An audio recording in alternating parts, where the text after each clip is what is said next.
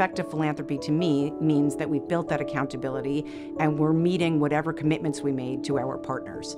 Transparency, candor about what we've learned, recognizing that we as philanthropic institutions really need to be accountable to the public. We are creatures, after all, of U.S. public policy, of tax law, and who are we accountable to? We're accountable to the public. We are in service of a larger purpose than ourselves. We have a larger purpose and a North Star that we are coming together around and building a strategy and investing in. And so understanding that it's not about us. For philanthropy to be effective at all, it has to be grounded in trust and in relationships. And what I've observed is this beautiful chain of trust and relationships.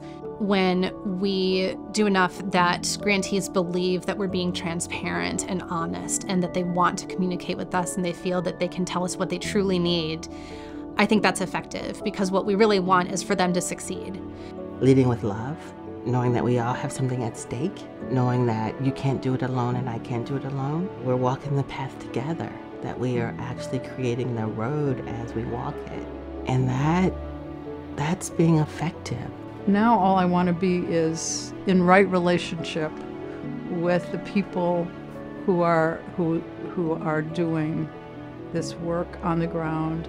For me, effective philanthropy seeks to understand the complex systems within which societal issues exist. Whatever grants and investments that you're making, empower organizations and individuals to make the change happen that they're hoping. Effective philanthropy is about resituating the resources and tools for building communities back in the hands of communities. And recognize that we don't have all the answers, that we're a necessary ingredient. It is the relationships that we foster and forge with the people who are on the ground, who know so much better than we do what is necessary. It's certainly not top down. It's not exactly bottom up either.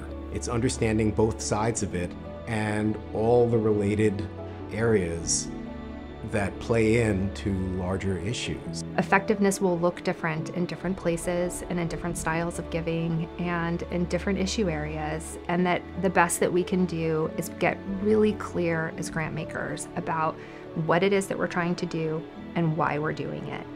And at the very least, to have an openness to learning on that and a commitment to seeing it through.